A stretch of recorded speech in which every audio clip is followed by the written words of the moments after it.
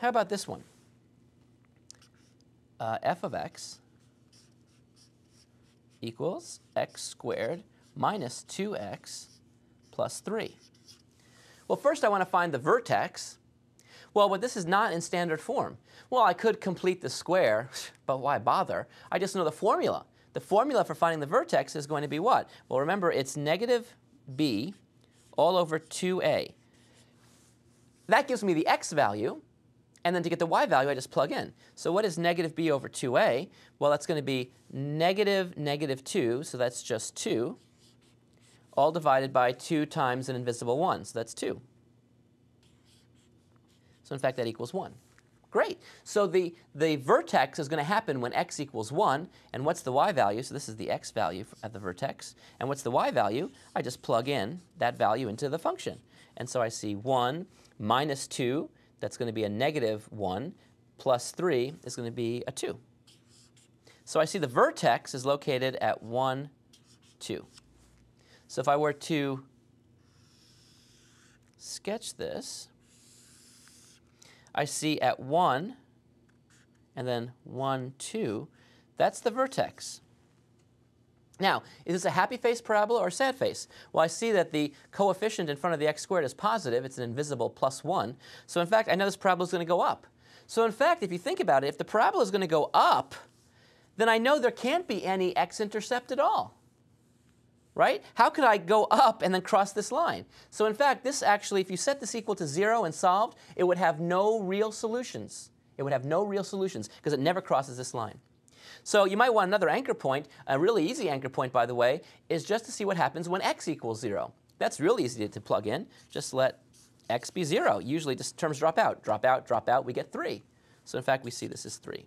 So at 0, when x equals 0, I go 1, 2, 3. Well, that makes sense because I have to go up now. And in fact, we get a point for free. Can you see which point we get for free? Since the 0 was 1 unit over from this axis of symmetry, that means that 1 unit over here, which is 2, what do you think the value of the function should be at 2? Well, by symmetry, it should be the same thing here. It should be 3. So now I got some anchor points, and I can plot away.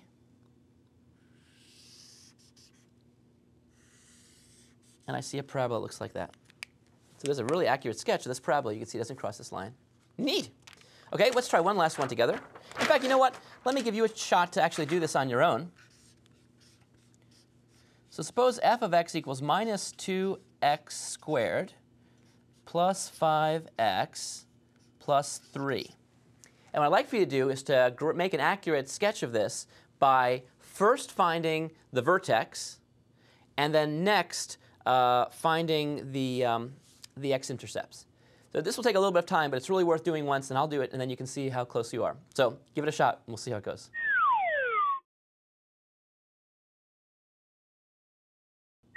OK, well, let me see if I can do it now. The first thing I'm going to do is find the vertex. So the x part is going to be negative b over 2a. So let's see, negative b is going to be minus 5 divided by 2a. So that's going to be 2 times negative 2, which is negative 4. And so I see here 5/4.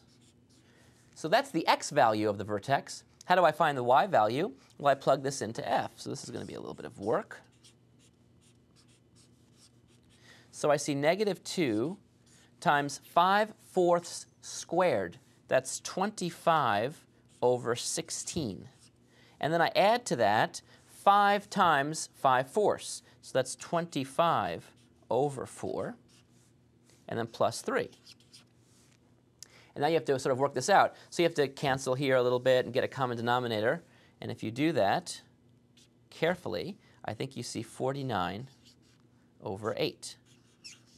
The common denominator is going to be 8. That you can see, because I can cancel a little bit here. This becomes an 8, and that just cancels out. So I have a minus 25 over 8. And then to make this the same thing, I need to multiply top and bottom through by 2. So that's 50 over 8. 50 over 8 minus 25 over 8 is just 25 over 8. And then you add 3, and you get this.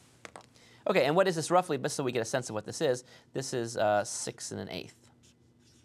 So the vertex is going to be at 5/4, comma, 6 1/8. Okay, so what does that mean? Well, let's take a look at this and see if we can make some progress here.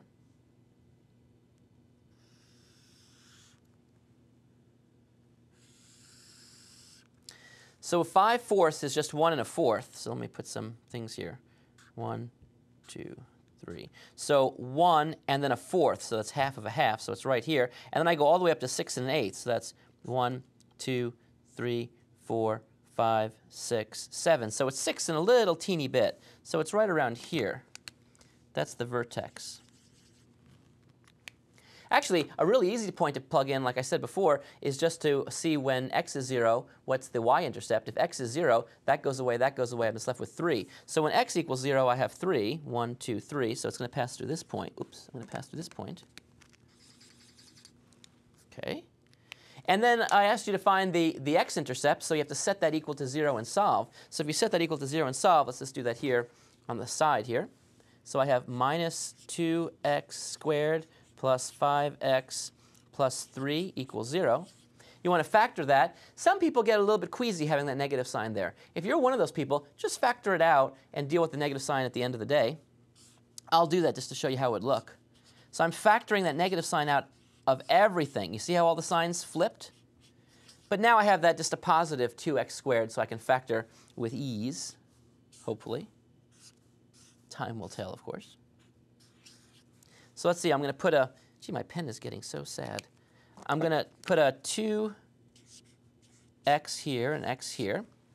And let's see, I want the signs to be opposite. So I'm going to put a plus and a minus somewhere.